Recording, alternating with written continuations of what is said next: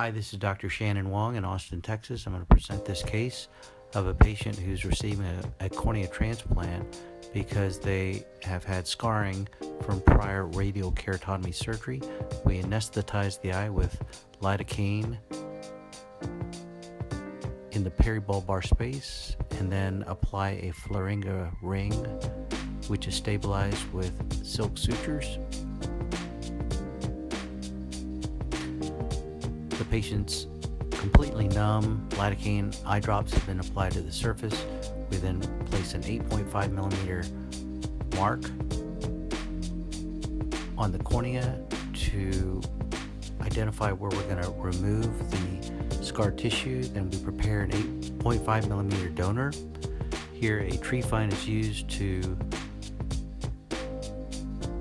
create the 8.5 millimeter bed that will be removed. This area will allow us to remove all the abnormal cornea. We double check to make sure that we have an even trepanation.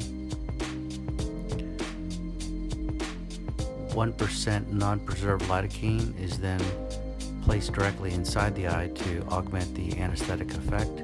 We place viscoelastic into the eye to stabilize the eye, and then we proceed to remove the host scarred cornea with corneal scissors.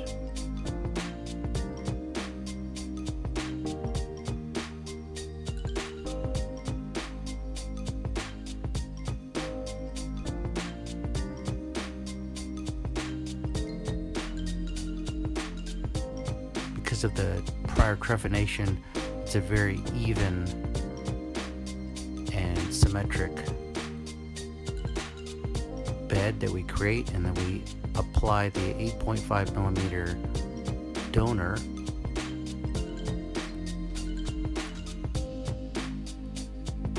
and secure it using 10-0 nylon sutures. We place about 16 of these sutures to secure the donor to the host.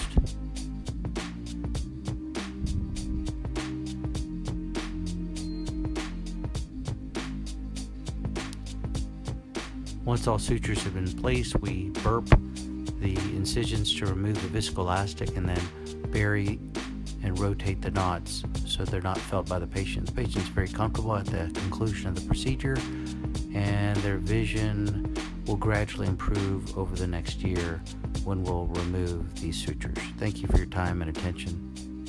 Have a wonderful day.